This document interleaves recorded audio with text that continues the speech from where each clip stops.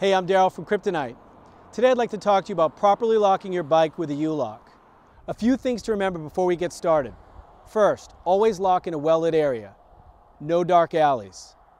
Second, always lock to a stationary object that cannot be cut and that you cannot easily remove the bike from. Third, always lock according to value.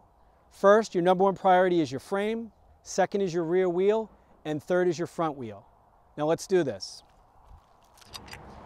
So first you take your shackle and you come around and capture the frame and the rear wheel and just connect the crossbar. What you want to remember is you want to take up as much usable space here in the shackle as possible so a thief cannot get a tool in there. You also want to make sure the lock is elevated up off the ground with the keyway facing down. Today I'd like to also show you a few more ways to get added security that will include your front wheel. One of the ways is using a double loop cable. What you want to do is run the cable around your front wheel, securing it with the shackle of the U-lock. This gives you additional protection, but remember, a cable is just a secondary deterrent.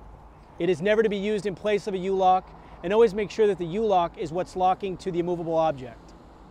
Another option for adding additional security or lockup is to use a mini chain on your front wheel. All you want to do here is make sure that you're locking your frame to the front wheel. Another popular option is for folks that carry a second U-lock. Again, all you want to do here is lock the frame to the front wheel.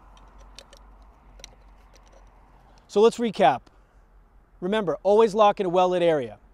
Always lock to a stationary object that can't be cut and that you can't lift the bike up and over.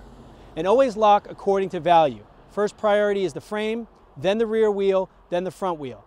And remember, when you're locking the bike, always keep the lock up off the ground with the keyway facing down. For more information, head on over to kryptonitelock.com. Hi, my name's Pete. I'm here today to talk to you about the Kryptonite Evolution Mini 5.